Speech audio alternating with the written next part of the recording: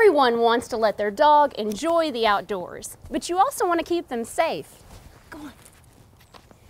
The PetSafe Stay and Play wireless fence lets you create up to 3/4 of an acre that's safe for your pet to enjoy at home or away.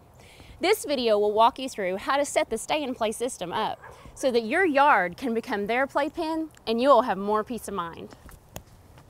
The system works for pets weighing at least 5 pounds, but it's great for small and large dogs. It works by transmitting a radio signal that creates a circular containment area. Your pet wears a receiver collar that signals him if he tries to leave the boundary area. Once trained, your pet can roam freely and safely in the containment area. To set your system up, choose the location for your transmitter. Consider your yard and the area you want your dog to be able to enjoy.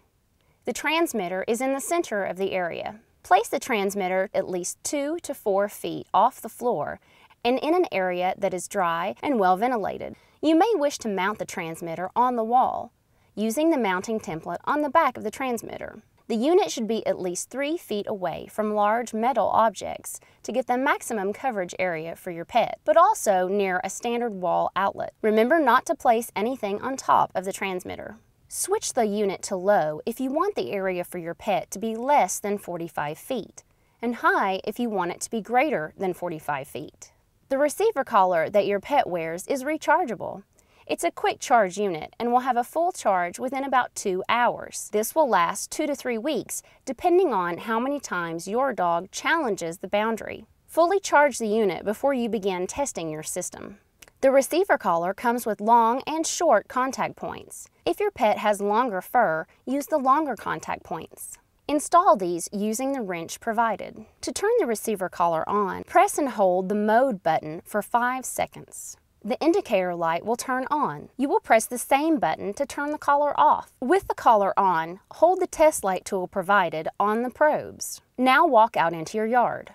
The collar will flash and beep as you reach the boundary area, and the light on the test light tool will illuminate. You can use 2 people to make this process easier by having one person in the yard with the collar checking the boundary and one person at the transmitter adjusting the zone. You can adjust the boundary size up or down to make the area larger or smaller. Have one person stand with the collar and test tool at the desired boundary line. Have the other person at the transmitter set the boundary control to 8 and slowly turn the dial down until the collar beeps. Communicate with each other when the collar beeps. If the boundary area isn't the size you want or falls outside your property area, adjust it to fit your needs. Once you have the boundary area size you want, place flags along the boundary line. You will use these flags to help train your pet. This is covered in our video on training your pet to the Stay and Play system. Getting the right fit of the collar is critical for your pet's safety. Make sure the collar is snug and the contact points are touching your dog's skin. But never pull the collar, putting pressure on the probes against your pet's neck.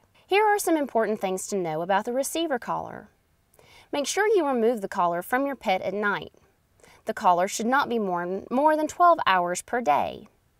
Clean the collar probes regularly.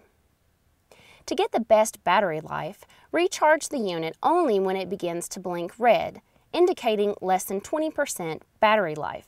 The unit will blink yellow at 60 to 20% battery life and green when it is full up to 60%. Pay attention to the light colors to know when your unit needs recharging. When charging, the light will be solid red and will change to solid green when it is fully charged and ready to go. When you get ready to start training your pet, you should begin with the collar on the lowest correction setting and increase it only 1 level at a time until you find the right level. The collar has 5 levels of correction and a tone-only setting. The number of times the collar light flashes red indicates the correction level. The level you use will depend on your pet and their temperament.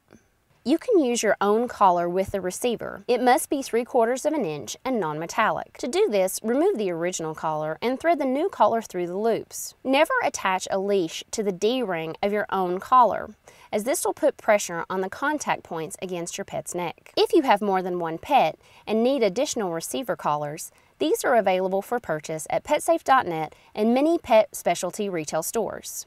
Another great feature of this system is its power loss alarm. This is to alert you in the event your power goes out or the unit is accidentally unplugged. It will remind you to bring your pet inside until power is restored. To turn the power loss alarm off when it activates, you can either unplug the power adapter from the transmitter or press the alarm disable button and hold it for 5 seconds. Once you have charged your receiver collar fully and your system is set up as you would like it, you're ready to start training your pet.